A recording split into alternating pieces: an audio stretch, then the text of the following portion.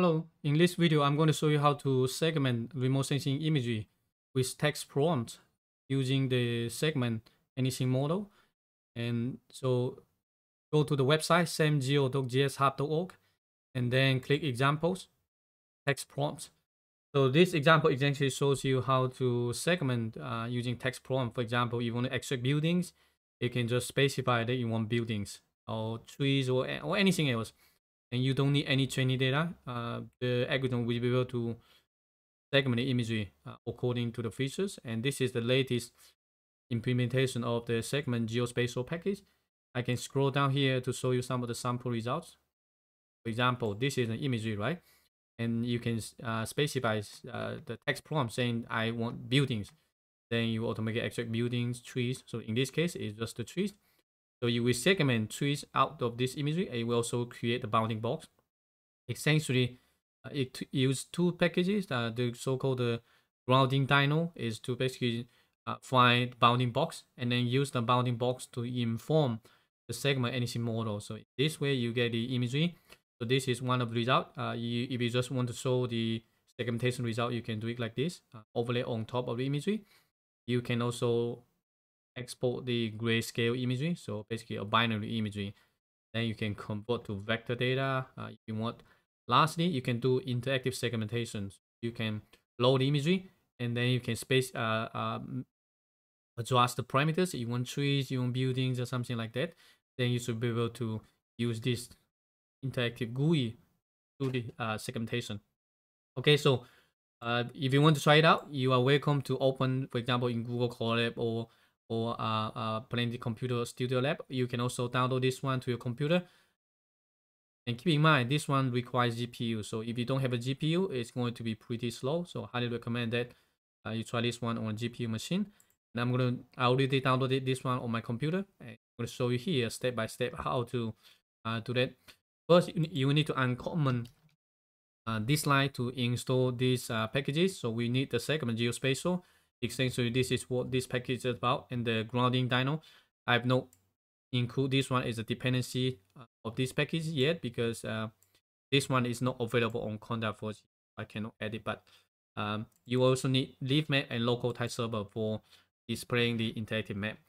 Once you install the package, then I can import the library. So we need the first function here, TMS to GeoTIFF. This one allows you to download imagery from base maps. Then we also need the lang SAM, so basically the language segment anything model. So this one allows us to use the text prompt to do the segmentation. Once we import the libraries, then we can create an interactive map. So we're going to use the Google satellite-based map, and you can see here, you're welcome to change the latitude and longitude to any location, and also the zoom level to anywhere you like. You can try it out on your own area. Keep it in mind, this is just for kind of preliminary. It's still a lot of work need to be done, but at least I want to show you it's really promising because you can use text prompt without any training data to do segmentation. So for example, this is the area I want, and I have a lot of trees here. Right now, I want to segment a tree outside from this imagery. So just take a look the imagery, and then we can download it. You can simply draw a rectangle on the map. So I can, for example, here you can draw use drawing tool to draw a rectangle, or I can directly use the area, for example, the predefined area. If you already know the latitude south west and the northeast corner, you can specify the coordinates here, and then you can just download the imagery. So you see here is basically downloading all the tiles, and then mosaic them together as a GeoTIFF. It's done, so 45 tiles. Once you have that, then I can just load the imagery on the map. Keep in mind, if you have data on your computer, you're welcome also to use this directly imagery on your computer, so you don't need to download anything from the web services. So this is the base map, so you can zoom out a little bit to see this imagery. So clearly you can see some trees, you can see some buildings. What we want to do is to extract some trees out of this imagery. Okay, once we have the imagery, then what we need to do is to create the lam SAM. So basically the segment anything model class, and then with that we can do segmentation. So this one, if it is the first time you are running this, it might take a couple minutes because it needs to download the model and also the weights and also the model checkpoints. from the internet, and then it's going to load the data to your GPU if you have GPU, or on your CPU. If you hover your mouse, this is going to show you here the model type, right? So you can also specify, for example, the um so there are 3 different model types, and once you have that, then we can specify the text prompt. So the text prompt basically it tells the program what you want.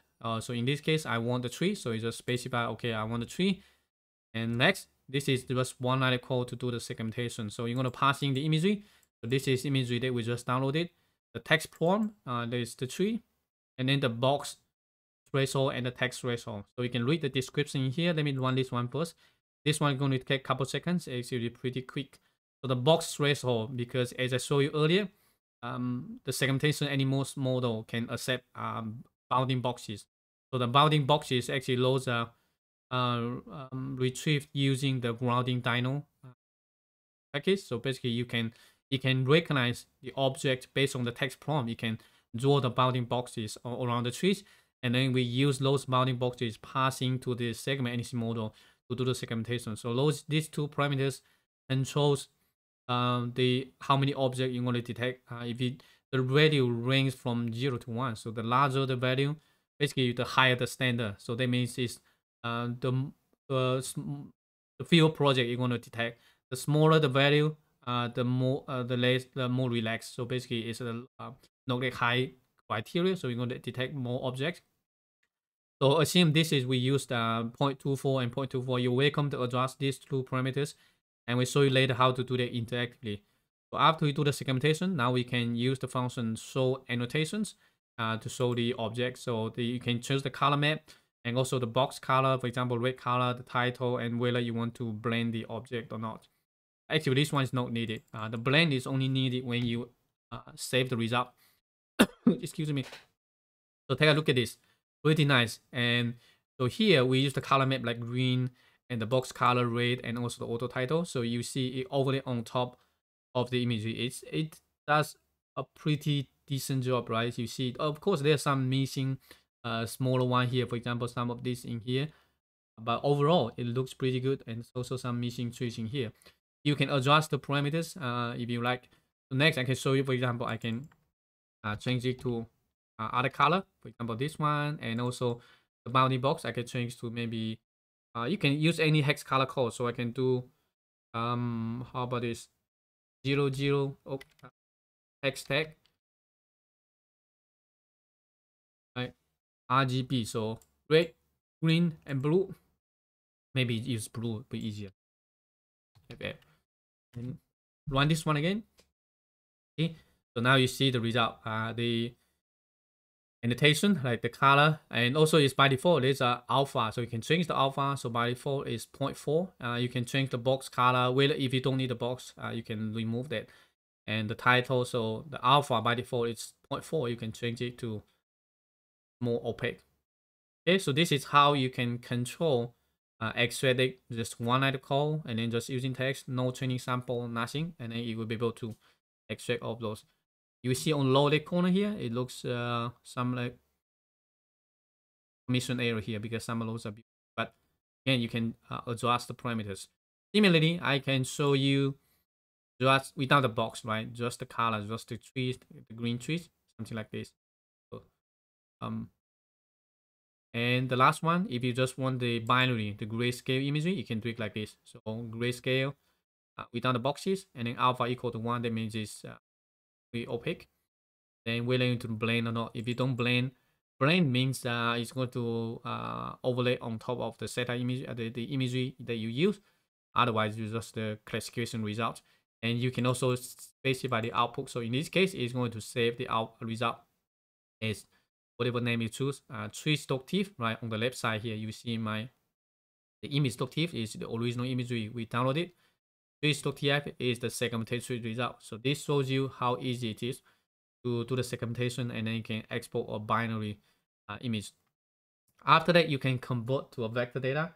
So sometimes if you want to calculate area, you want to overlay on top of other data layers, it might be useful to convert it to vector data. So you can just same doc raster to vector, then you input the output and run it. on the left side. So you will see like we have added generated trees with the raster data and also the vector data. So now we can overlay on top of the map. So you see what it looks like. We have both the vector data and also the raster data. So take a look at this, and you can use the layer control here to turn this one off, right? So this is the tree. This is, you can change the opacity, right? And you can turn this one off, right? Just the tree. Turn this one off. And the imagery, you can change the color if you want. So right now I'm using the green color. Of course, on the left side here, it shows some overestimation, but you know training, nothing. You just use text, so pretty amazing. Lastly, I can show you how to do that interactively. So if I execute this one to show map, and so it will automatically add interactive GUI to the to the upper right corner here. And this is pretty much the same thing that we just went through earlier, right? So you can use the text prompt. Again, I'm going to extract trees. Then you can adjust the thresholds. By default, if you just do this one segment, it's going to show you no object file. And that means if the standard is too high, so if we adjust back to, for example, 0.24, similar to this one, you should be able to see the same result that we just did earlier. Segment. And it usually takes 3 to 4 seconds. So now you see, it's pretty good. And you can adjust the layer opacity, just like what we did earlier. The nice thing about this is you can adjust the parameters. So if you have a higher value, you probably are going to detect less fewer objects. I see now you only have 2 of those in here. This is the more like try and error. So you need to figure out what's the best for your area. So if I change to really small, you want to detect a whole lot more objects. Command. Oops. Out of memory. So yeah, if you run multiple times, sometimes you have too many, use too much GPU, so it doesn't work. But you're welcome to make adjustments. So I'm going to maybe reset here, see the output, and then restart the kernel. So yeah, so this is where you can make the adjustment, and I can show you, maybe I can show you some other, if it works on other areas. So let me try this one here, run this one. For example, if you want buildings, you can find an area with buildings. These buildings are pretty, I think, a bit difficult. So let me find an area with like more larger buildings. So just to showcase what it looks like. So maybe here, not exactly sure if it works or not, but we can give it a try. So this is more like testing on the fly. So how about this? Like these are all the buildings that I want to detect. And maybe I can draw a rectangle here, see if it works. Some of the buildings, right? Next. So it also has trees. We can also see if it works trees or not. Then we can download the imagery. Okay. Do the same thing. Download the imagery, see how big it is. This is pretty deep, maybe change to 18. So usually you'll be like 30, 40 will be great, it'll be good. If you 70 might be out of memory. Okay, so 24 looks pretty good. Now we can add the data the layer to the map. See, okay, so this is the imagery we have. Now we remove this layer here. Now let's do the segmentation. Interactively see if it works, right? Of course you can right here initialize the same, and then I can just type buildings.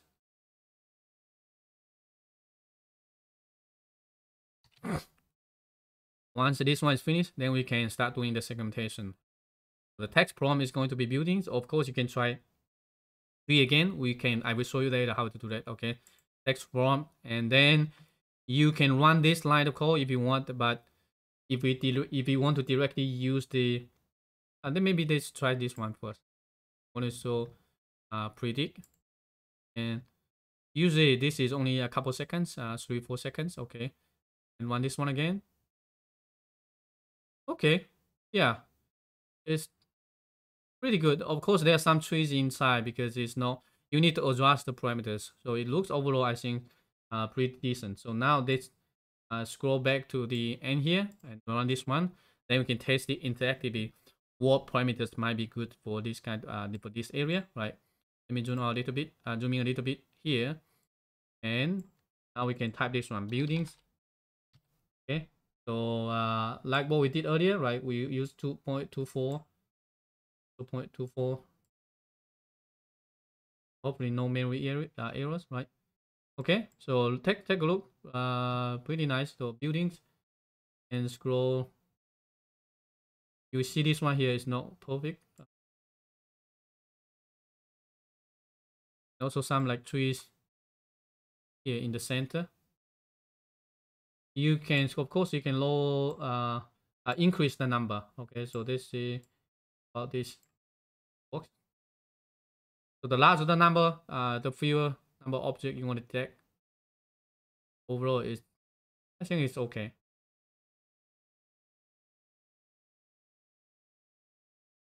Trees, house here.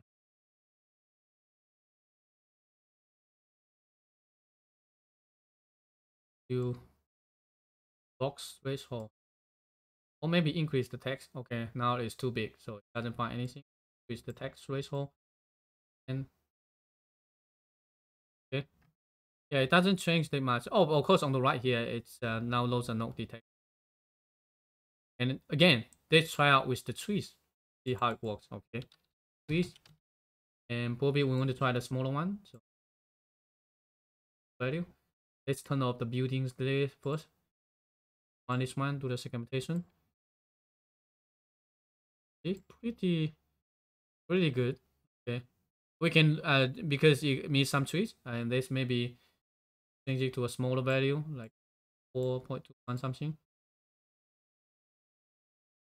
Now it's a little bit too much. It also include the rows added, so probably the box let me increase a little bit. I think overall 0.24 to 0.25 usually the good starting point. Now it's better. See here trees and some trees. Of course there's still some missing in here, so decrease a little bit. Oh, still some small missing, but overall it's the majority of those actually was able to be